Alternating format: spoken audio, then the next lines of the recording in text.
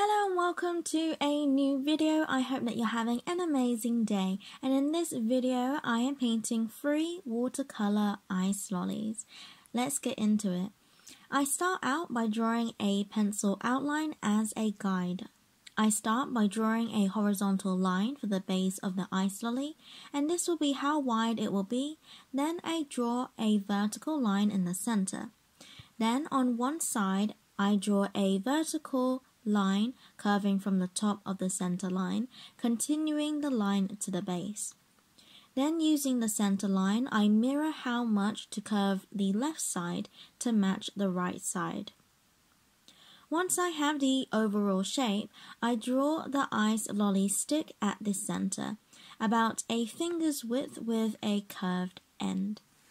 Then I draw 3 horizontal lines of the same length at the bottom. Then starting with the middle line, at both ends I draw 2 vertical lines that are slowly curving inwards. I do the same with the other 2 horizontal lines, but curving the vertical line so that it follows the curve of the overall ice lolly outline. And these lines mark the guide for the iconic ice lolly design. The next ice lolly is the twisting one. I start by drawing a horizontal line for the base of the ice lolly. At both ends, I draw straight vertical lines, and then I draw a slightly curved horizontal line for the top. Starting on the left, I draw a line that curves downwards, like you can see me do. Then as I go downwards, I continue making lines that are parallel to that first curved line, keeping the lines evenly spaced from each other. These are the lines in between each twisting layer. Along the right and left side, I connect the lines that are right next to each other with a slightly curved line. Then once that is done, I rubbed out the guiding vertical lines from the start. Then I drew the ice lolly stick at the center at the base of the ice lolly. For the third ice lolly, I drew the horizontal line for the base like before. I drew the center vertical line as a guide. From the base horizontal line at both ends, I draw straight vertical lines roughly 3/4 of the ice lolly's length, not including its stick. Then for the very top, it is a curved line. I use the center guide line to help make this curve even for both sides with the same gradient. I also decided to have a bite mark in this one. So, to do this, I drew a curve, keeping it quite circular, in the corner at the top of the ice lolly. Then along the curve inside the ice lolly, I drew small semicircles to suggest the teeth bite marks. Then you can rub out the center guide line and the initial guiding curve line for the bite mark. A little above the first bite mark, I drew a second one following the same curve to show the edge on the other side of the ice lolly. Then I used wavy lines to divide the third ice lolly into 3 even sections. Now we can begin the painting part. So, to paint the middle ice lolly as a watermelon, I use clean water to paint over the entire ice lolly, not including the stick as I will paint this separately. I add my red watercolor at the top, making the top 2/3 of it red.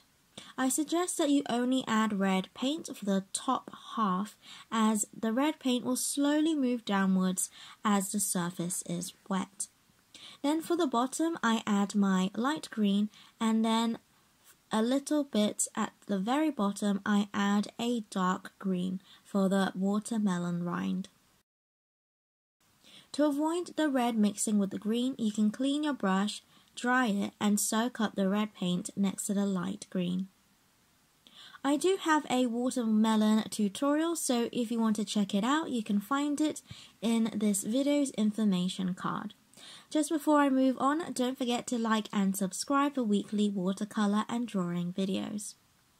So, for the right ice lolly, To paint the sprinkles, I simply paint short lines, turned at different angles to make it look random, and I painted them in 3 colors, having them more or less evenly distributed. Then I painted the second third with a pink. For this, I wanted it to be a flat wash. If you want it to be a flat wash too, then I advise you to pre-wet the section first with clean water, and then you can add your paint evenly around the section.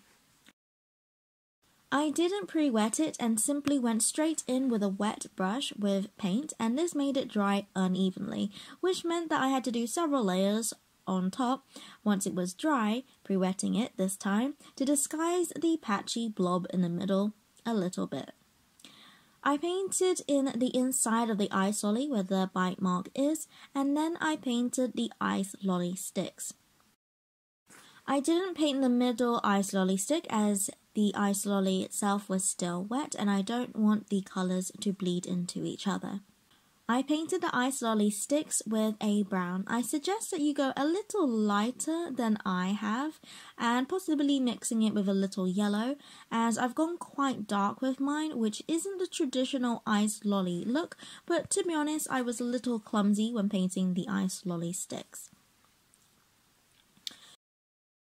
For the left twisting ice lolly, I picked 3 colours and painting 1 colour at a time to paint each section in. You can use any colour you like with all of these ice lollies. I went with a simple repeating gradient of warm colours since I hardly use these warm colours when painting, so I gave them a time to shine in this one.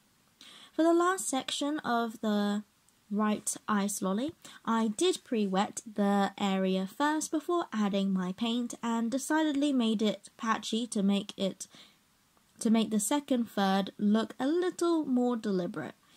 I also painted a second layer for the middle watermelon ice lolly as I wanted it to be more vibrant. Once this second layer was dry, using the lines in the middle where you have 3 pairs of vertical lines to suggest the slight dips on the ice lolly surface. For the left side of each pair, I painted a thin line, a thin red line on top of the red section, and then a thin green line in the green section. I did the same for the right side, but this time the right vertical line of each pair is slightly thicker, and this is the same for when it curves round to a vertical line at the bottom. This is to try and suggest the shadows from where the surface of the ice lolly dips inwards slightly. I also added a thin dark green line for the very bottom to suggest shadows at the base. For the ice lolly stick, I added the thin jaggedy vertical line to suggest the wood's texture.